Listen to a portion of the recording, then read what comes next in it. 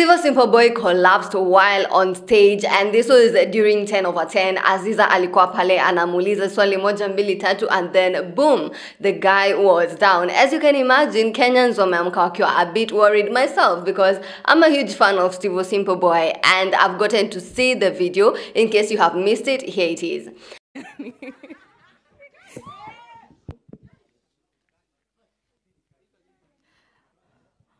All right, so we will be right back after the break.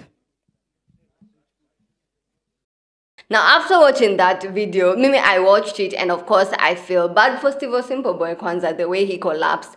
And the worrying thing in that video was how people responded. Like, our audience, I don't know whether I should call them the audience or the hype men and hype boys and hype girls. I mean, our 10 over 10 waki dance. Like, nobody reacted. People were so slow. Even, I think people were shocked. What walishtukia to Allah, Stivo Simple Boy is down. Even we could see the shock in Aziza's face. Like, but I was expecting people to react quickly, because this is somebody's life, and we need to react quickly to prevent vitu zingine zenye huwezi jua zinge happen.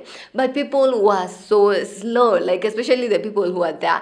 And after maybe Stivo Simple Boy ametolewa kwa stage, they carry on dancing as if nothing has happened. I'm like, hey, kwani you guys don't mind Stivo Simple Boy? I also feel like our generation has invested a lot in talents like dancing, in talents like, you know, what I'm doing now, presenting, giving uhondo, and, you know, TikTok dancing. And all this is good. It's not bad. It's good. We're doing well. We're pushing ourselves as content creators.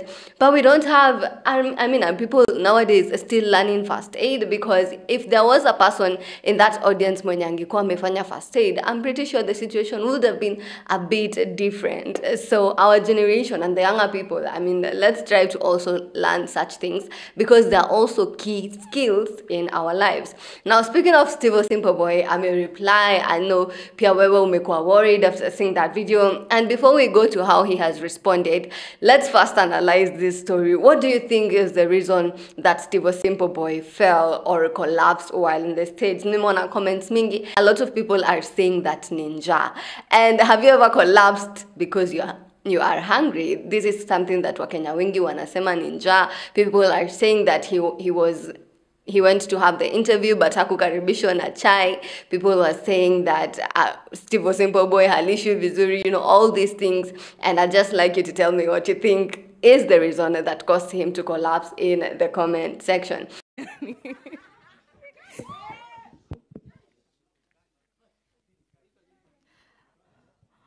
All right, so we will be right back after the break. Now, as I've said, he has responded, and he responded by saying, stress iko mingi. So, Stivo Simple Boy, just take a break, relax, stress isifanye collapse bana. Hey, this life is too short. Stress, let us not let stress cause all these. Anyways, he is good. He seems to be doing well. I have also seen post something about his manager. Akiambia manager wake arudi wafanye kazi. You know, ameshindwa nguvu, stress, nini, na watu wasimharibie relationship yake na the manager. And you know, I've seen other people also blaming the manager. So, but nani ana manage Stivo Simple Boy side? Because last I checked, alikosana na his old, should I say old managers, or the people who are managing him before, and he decided to go his own way. So who is managing him right now? He has always been saying that he has a manager, he has someone who is helping him, but we've never really seen this person. So Stivo Simple Boy, who is your manager? Anyways, I have been your girl, Rai Wangare. That is the latest Uhondo as per today so far. Do let me know what you think about it in the comment section, and tuonane next time for more Uhondo. Now I say bado anauliza Stivo ako aje, and we actually have him on phone. Atuambia anaendeleaje. Stivo, mambo? Poa poa. Unaendeleaje jamani? Sasa hivi niko sawa. Yeah. Mafans walikuwa tu wanataka kujua kwamba uko sawa, walikuwa a bit worried kwa kuwa wamekuona hauko uko sawa, muda umepita tu. So tu confirm kwamba uko sawa na unaendelea vizuri. Yeah, mimi niko sawa, naendelea kina mengi nitaongea kitu kwa Instagram yangu.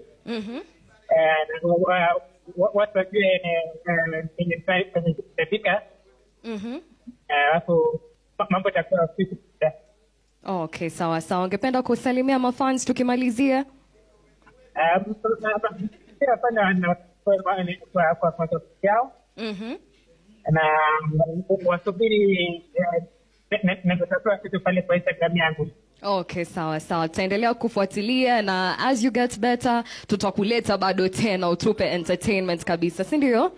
Awesome. So now you have confirmed Stivo anaendelea poa kabisa. Ako welo, ako shega, amefika nyumbani, ila as soon as he feels better kabisa, we'll definitely have him back on the show.